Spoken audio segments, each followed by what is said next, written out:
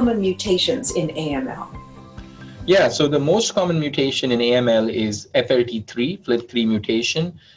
This is both prognostically important mutation. Presence of an FLT3 in a newly diagnosed AML has been shown in many large publications by the German cooperative group, British cooperative group, our group, and others, is associated with an inferior survival.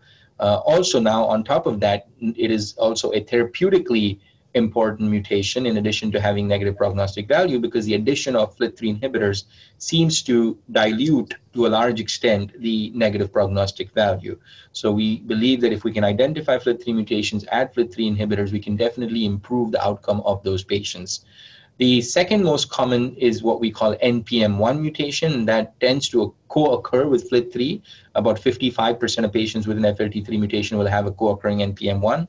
NPM1 is very interesting. If NPM1 mutation is present on its own without a FLT3, it's actually associated with favorable outcome. It's a favorable prognostic marker.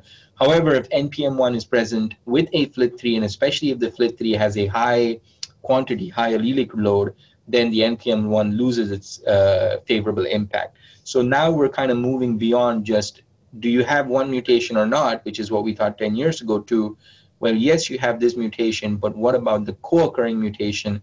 And even beyond, what about the burden, or what we call the variant allele frequency of that mutation? So for good or bad, and I think it's good in the end because it's going to improve the patient outcomes, that we are getting more in depth, and there's no longer quote unquote AML. So there's a lot more granularity and analysis that is required even before starting treatment. And this is the thing that in the community we're educating the doctors a lot, is that it's okay to wait 4 to 6 days, especially if the patient does not have a very proliferative leukemia, to get the important blood work to identify the appropriate molecular and chromosome group, so that we can select the right treatment which will improve outcome, rather than just rushing into standard treatment and missing a particular molecular chromosome group.